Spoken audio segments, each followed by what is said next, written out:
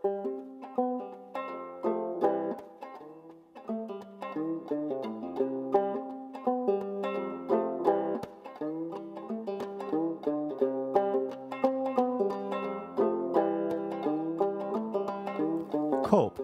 was released August 5th, and despite his oath of allegiance to not again take sides, the impetuous, headstrong Wesley Culp did just that. He first could rest in the Shepherdstown area before rejoining until as late as October 17, 1862, when the Federal Army crossed into Virginia in force. His 2nd Virginia Regiment, due to circumstances, had almost no direct combat throughout September and October. Snyder, Arthur, and the other Shepherdstown men could leave their Bunker Hill encampment and go 20 miles to home. But 5,000 wounded soldiers from the carnage along Antietam Creek in Maryland were brought into Shepherdstown in mid-September. Hoffman's wagon maker shop on Princess Street was a hospital where one soldier refused to have his foot amputated until another surgeon intervened and succeeded in working free the embedded ball. H.L. Snyder wrote in his newspaper September 22, 1927, how his mother hurried to get some green bean stew to a gravely wounded young soldier from Georgia in the Presbyterian Church. He died moments before she returned with the soup he begged for.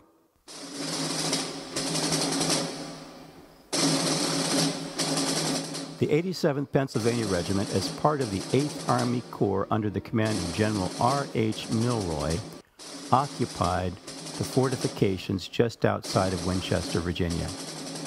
There they were assaulted by superior numbers of Confederate forces under General Jubal Early, and a fierce battle ensued. Outnumbered and low on rations and ammunition, Milroy decided to withdraw, and under cover of darkness, the men evacuated the fortifications. Less than 5 miles from Winchester, the Federal forces encountered the Virginians en masse near the railroad tracks at Carter's Woods or Stevenson's Depot, with the 2nd Virginia taking a lead role.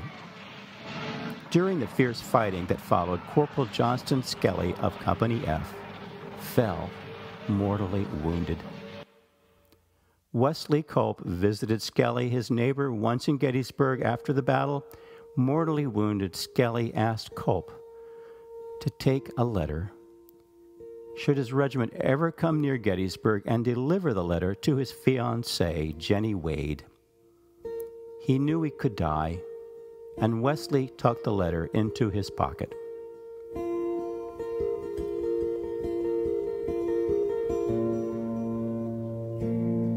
As the Battle of Gettysburg began, Jenny Wade and her mother moved from their home at 548 Baltimore Street to her sister's at 528 Baltimore Street.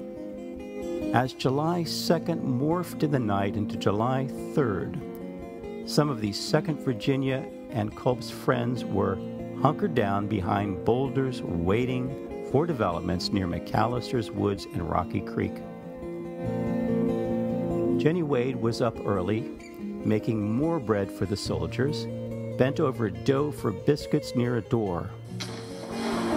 A stray bullet crashed through at doorknob high, with an upwards trajectory hitting Jenny Wade in the shoulder blade, and it then entered her chest. According to Cindy L. Small in her exhaustively researched book, The Jenny Wade Story, these events killed 20-year-old Jenny Wade, John Skelly's fiancée.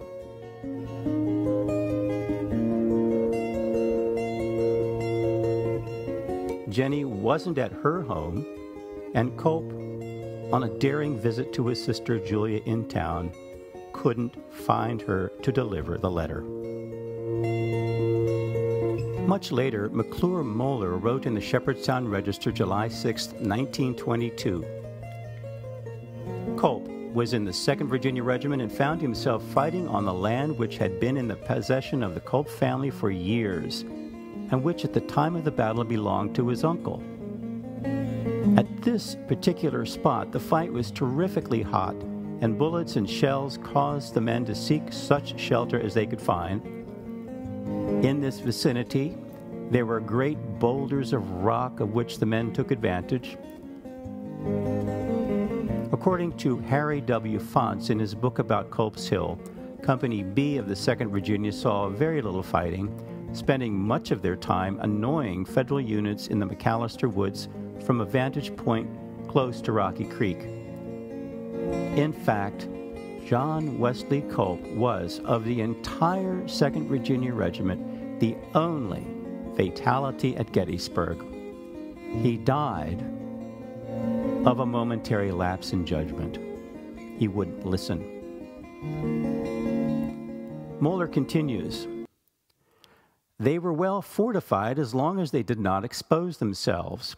It happened that Wesley Culp and John Snyder and William Arthur were side by side during this fight. Culp, becoming restless, wanted to look over the edge of the rock to see what was going on.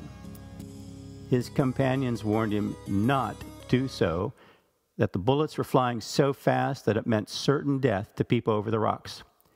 Wesley said, 'Well, I'll just look once anyhow.' He raised up and peered over. In a moment or two, Mr. Snyder called to him, but he did not answer.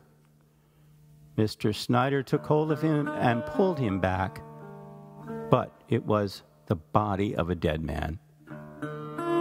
The moment he had looked over the top, a bullet had pierced his forehead. With Wesley Culp and Jenny Wade, both released from earthly chains by July 4th, Jack Skelly also died in Winchester on July 12th.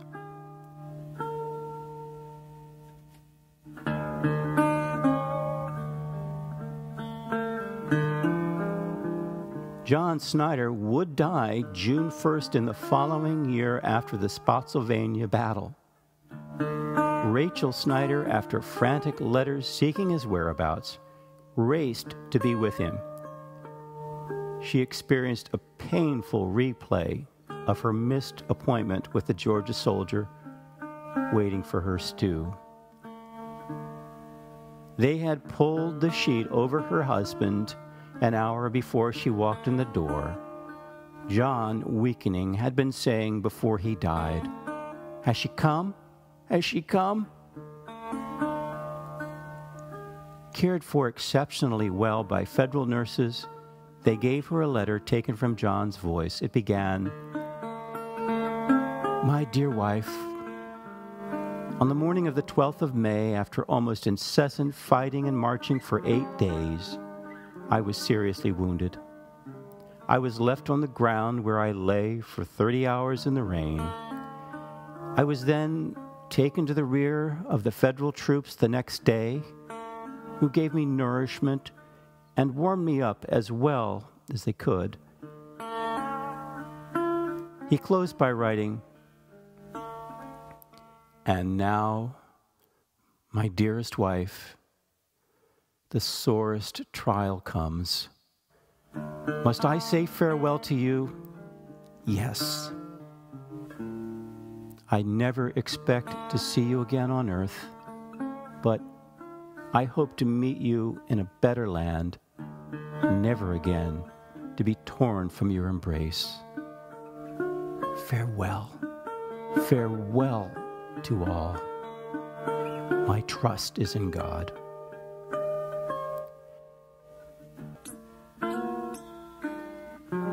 William Arthur was captured May 12th at Spotsylvania, spent 10 months at Point Lookout, then Elmira Prison in upstate New York.